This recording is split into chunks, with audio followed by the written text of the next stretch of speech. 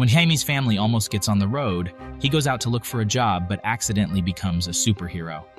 Jaime Reyes is a 22-year-old handsome Mexican guy who just completed his law degree and returns to his hometown, Palmera City. Jaime has a traditional Mexican family who gathers at the airport to welcome him. They also take Jaime to treat him with his favorite local food. His sister Milagro keeps staring at him all the way and insists everyone tell Jaime the whole truth. His family is going to be homeless soon. The biggest weapon industry, thwart, has started a new project in their neighborhood that increased the house wages up to 3 times. Moreover, Jaime's dad is having a heart disease and can't work anymore. Jaime was so happy to finally return home, but his happiness disappeared in seconds. He sits outside their house with her sister and recalls their carefree childhood. Everything has changed now. Even though Jaime has a degree now, he still will not be able to get a good job anytime soon. To help his family, he starts working as a cleaner in Victoria's mansion along with his sister. Victoria is the current CEO of thwart and an extremely proud lady who is full of herself. Jaime tries to greet her, but she ignores him like he's trash. Victoria proceeds to his lounge to meet her beloved niece Jenny. She's the daughter of the company's founder, Ted thwart. Jenny is here to ask Victoria why a banned project is restarted in the company. It's a device called One-Man Army Corps, or OMAC, which can directly connect to the soldier's brain and body and turns him into a hero with strength of 1,000. Victoria doesn't bother to give an explanation to her actions and calls Jenny a worthless part of the company. It's Victoria who saved the company since Ted abandoned it. Jaime accidentally eavesdrops on the conversation and steps forward to stop Victoria from insulting the girl. He loses his job, but Jenny admires his bravery and offers to help him get a job in his company. Jaime feels like he hit the jackpot, and soon all of his dreams come true. He talks to his dad about the job, and he cheers him up too. Everyone is born with a purpose, and Jaime still has to find his. The next day, Jaime's whole family comes to drop him at the company and wish him best of luck. Jaime informs the receptionist about his appointment with Jenny and waits for her to show up. Meanwhile, Jenny steals a staff's card and sneaks into the OMAC research room. She takes a metallic beetle from there and takes it away while hiding it in a burger box. When the staff member returns, he starts to panic at the loss and alerts the security. Jenny is the biggest suspect right now, so she gives the box to Jaime and warns him not to open it till she meets him again. Jaime takes the box home, and his family starts pressuring him to open the box. Afterward, they start exploring the metal beetle and throw it here and there. Jaime tries to stop them, but the beetle starts moving by itself. Suddenly, the amusement turns into a nightmare when the beetle starts to crawl over Jaime's body. Afterward, it pierces into his skin and burns off all his clothes. In place of them, a strong armor builds up and covers Jaime's body. A computerized voice says that the host has been chosen and starts testing all the features of the armor. Jaime involuntarily flies high above in space and falls down like a fireball before landing down on a car. A bus is about to run over him, but the armor activates a shield that cuts the bus into 2 pieces. Jaime apologizes to the passengers and begs the armor to take him back home. His family is praying for his well-being, and they try to inform the police. Suddenly, Jaime falls down in the house naked. When he opens his eyes, he panics again and rushes to put on some clothes. However, he creeps out in fear on seeing the metal beetle still pierced inside his back. The family still wants to take the help from the government, but Jaime's uncle Rudy stops them from doing so. thwart can accuse them of stealing or may kill them to keep their research a top secret. Jaime believes that the only person who can help them is Jenny. He borrows his uncle's car and drives to thwart. Before he can reach there, he finds Jenny running away in panic and offers her a ride. A bunch of scary guards are following them while shooting continuously. Jaime somehow reaches back home and asks Jenny for an explanation. The metal beetle is an alien artifact called Scarab. It was given to Jenny by her dad, and it's supposed to choose its own host. This time, it has chosen Jaime.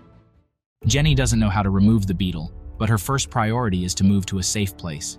She knows such a place, but it needs a key that's resting in the thwart company. The security is definitely going to be intense. Jenny apologizes to Jaime's family for unintentionally putting them in danger. But Jaime's dad suggests that everyone should gather themselves and start thinking about the solution. Rudy is a self-taught tech expert, and he has developed a device that can block the security measures at the thwart company. He carries the device in his car trunk and drops Jenny and Jaime to the company. While the security cameras are hacked, Jenny steals the key and gets out of the building. They almost got away, but then Carapax stopped them. He's the first human who installed OMAC inside his body, but it still needs more modifications that are not possible without Scarab. When Carapax attacks Jaime, the beetle senses the danger to the host and activates the armor. The system tries to use the most effective weapons, but Jaime keeps stopping it from doing so. He's a peace-loving person who doesn't want to harm anyone. But the beetle keeps hitting back in defense and knocks down Carapax. It activates the sword arms and asks Jaime to kill Carapax. Jaime refuses to do so and orders to remove the swords. As soon as he gains control over his body, Carapax gets up and starts beating. He shows no mercy and gets ready to kill Jaime. Rudy can't let anyone harm his family. He drives at the attacker at full speed and asks Jenny to pull the handbrake. The heavy machine from the car trunk flies towards Carapax and throws him away while Jaime escapes with Rudy. They reach the Court estate where Jenny used to live with her parents. It also has a secret base under the ground with high-tech weapons and computers. Jenny's dad, Ted, was also one of the hosts of the Scarab and was known as Blue Beetle. He even served the city as a superhero for a long time. Rudy gets his hands on the computer and starts reading the research Ted did on Scarab. Meanwhile, Jaime goes to take a shower. When he comes back, he sits down with Jenny and admires his family house. It is huge and filled with luxuries, but Jenny didn't have a great childhood. Her mom passed away when she was just 6, and her father was indulged in his research on Scarab. He used to disappear for days until he disappeared forever and never returned home. Victoria always wanted to take over the company, but her dad gave it to Ted. But Victoria got it eventually and wants to run it in her own way. Jenny feels lighter after talking all this with Jaime and starts to like him a little. Before they can go any further, Rudy calls them downstairs to show what he found. Before Jaime, the beetle had many other hosts and activated when it sensed danger. Sometimes it listens to the host, sometimes it doesn't. But there's only one way to get rid of it, and that's dying. Jaime can't believe that he has to live with this alien parasite inside his body. All he wanted was a normal job but ended up being a prey.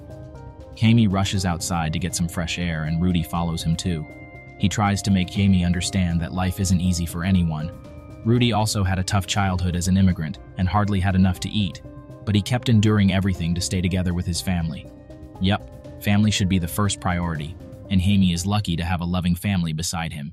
Suddenly, some Cord helicopters fly by there in the direction of Jaime's home. Jaime can't stay back and jumps down the balcony to activate the armor and rushes home. The Cord attacked his house and captured his family. Jaime tries to have a peaceful talk, but the guards keep shooting at him. Then they point towards his family. Jaime tells his family to run away while he throws away the guards with his sonic gun. Jaime's dad can't take the pressure anymore and gets a second heart stroke.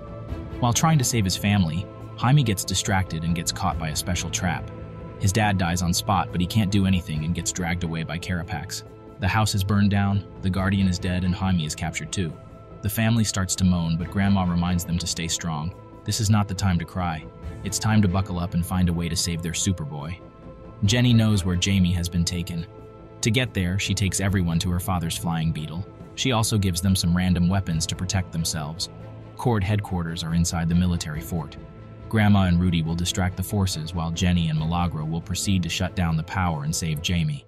He has been tied up to a device which will transfer his data to Carapax. Afterward, he will be killed. The beetle ship lands over the fort and starts to crawl around to fight the forces. Afterwards, it creates a passage to penetrate inside the building. Jenny and Milagro reach the power source and set up the bombs. Meanwhile, Jaime is unconscious and dreams about his late dad. He advises Jaime to stay strong and fight against the odds. He has been chosen by the beetle for a reason. Jaime wakes up and breaks out of the machines. The kind lab engineer helps Jaime in getting away while he gets killed by the modified Carapax. Jaime keeps running as he can't activate his armor. Luckily, Grandma reaches there in time with her heavy guns and takes Jaime safely to the ship. His sister and Jenny are missing, so he gets back to find them. Jenny is taken away by Victoria while Milagro defends herself, but Jaime gets attacked by Carapax. He has activated his suit, but Carapax has gotten stronger than ever. He tells Jaime that his family is his weakness, and he will always be a naive mama boy. Jaime doesn't agree and attacks back. They both fight head-to-head for a while until Carapax knocks down the Blue Beetle. He was about to kill him when Rudy threw a stone at him out of nowhere. Carapax turns his head in anger and shoots at Rudy. Jaime can't take his family getting hurt and gets up to take revenge. He locks Carapax to the ground and activates his sword arms to kill him, but the beetle stops him. He reminds Jaime that he's not a killer. Furthermore, during the transfer process, the beetle read Carapax's memories. He was an innocent child when Victoria chose him as her lab rat. Carapax's family was killed in front of his eyes, but he couldn't do anything. After knowing his story, Jaime spares his life and tells Carapax that a family is not a weakness. It makes a person stronger. Suddenly, they notice Jenny and Victoria, who landed nearby after the destruction of the ship. Jenny runs into Jamie's arms while Carapax proceeds to show Victoria her fate. He turns his body into self-destruction mode and takes Victoria along with him. Meanwhile, Jamie and Jenny get back on the ship. The family hugs each other and moans on the loss of one of their members. After a few days, Jenny is announced as the new CEO of Cord, while Jamie returns home with his family. The neighbors offer them food and are willing to help rebuild their house. However, there's no need to, as Jenny's company will take care of that. She also bought a new car for Rudy. But she gives the most valuable possession to Jamie, and that's Jenny's heart. The biggest superpower one can have is a loving and supporting family. They aren't a weakness but an unmatchable blessing.